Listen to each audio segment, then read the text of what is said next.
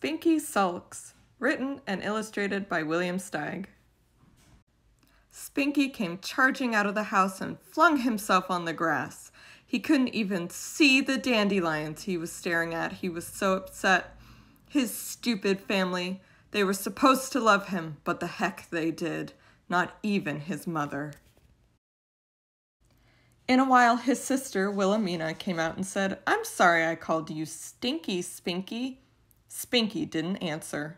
"Spinkalink," she said, "I apologize." Spinky still didn't answer, so she went back inside. "Now she apologizes," he muttered. A little later, Spinky's brother, Hitch, appeared and touched him with a finger. Spinky shook it off. "You were positively right," Hitch said. "I looked it up. Philadelphia is the capital of Belgium." Spinky turned his back. His brother's slimy voice was more than he could bear. "Spinks, it's lunchtime," said Hitch. "Mama wants you in the house." Instead of answering, Spinky went and climbed the big tree. His parents were watching from the window. "Poor kid, he's so sensitive," said his mother. "I better go talk to him, Harry." "Ruby, don't," his father said. "He needs to simmer down. He's got no reason to sulk."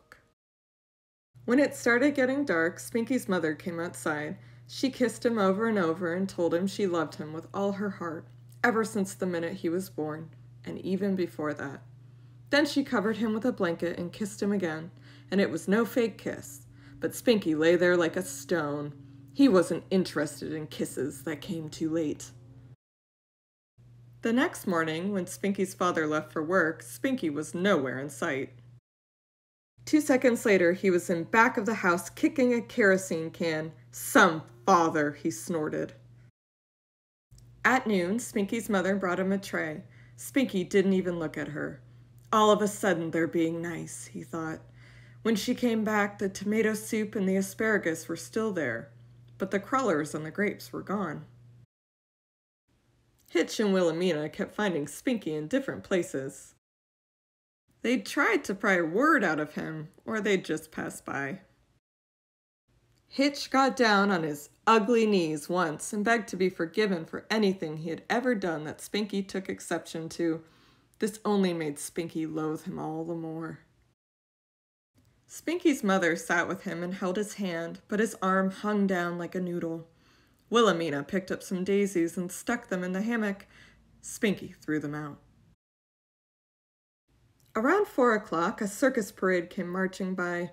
"Look, Spinky," his mother cried. "Clowns! Elephants!" But he wouldn't even glance in that direction. What a family! First they ruin his life, then they expect him to watch a parade. Spinky's best buddies, Smudge and Iggy, came to visit. Smudge crawled into the hammock and whispered goofy things in Spinky's ear. Spinky kicked him out. Smudge and Iggy tried swinging him. Spinky usually liked that, but not now. He wrapped himself up in the hammock and disappeared, so his friends took off. That evening, Spinky's father gave him a long lecture. He said even though Spinky was wrong to sulk like a baby, everyone still loved him anyway. In fact, maybe he didn't realize it, but he was one of the most popular of the 3 children. Spinky had to cover his ears to avoid listening to this malarkey. No one seemed to understand that he was a person with his own private thoughts and feelings, which they couldn't begin to appreciate.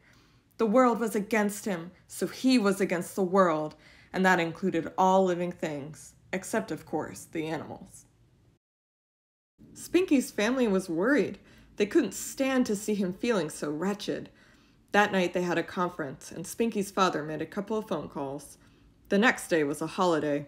The sun was radiant, the birds were happy. Spinky couldn't care less. He lay in his hammock like a pile of laundry. His favorite grandma just happened to stop by with some of his favorite candy. She gave him a big fat hug, but Spinky went limp in her arms. After all, she still belonged to the human race, for which he no longer had any use.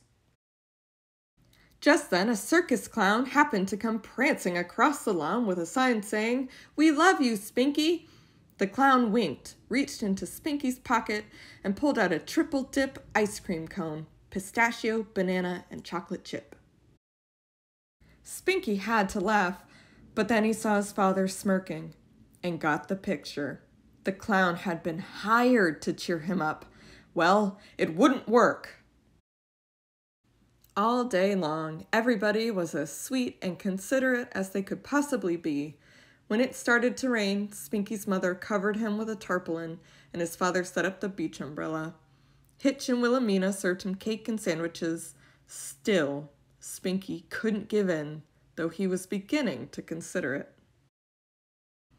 Maybe these people didn't know how to behave, but at least they were trying. Was it their fault they couldn't do better? He wasn't mad anymore, but he still had his pride. After all his suffering, how could he just turn around and act lovey-dovey? That wasn't his way. Spinky lay awake, wondering how to give in and still keep his self-respect. He decided he would take them by surprise. Before dawn, he stole into the house and tiptoed about, very busy with secret business. In the morning, the whole family drifted down into the dining room in a dreary mood.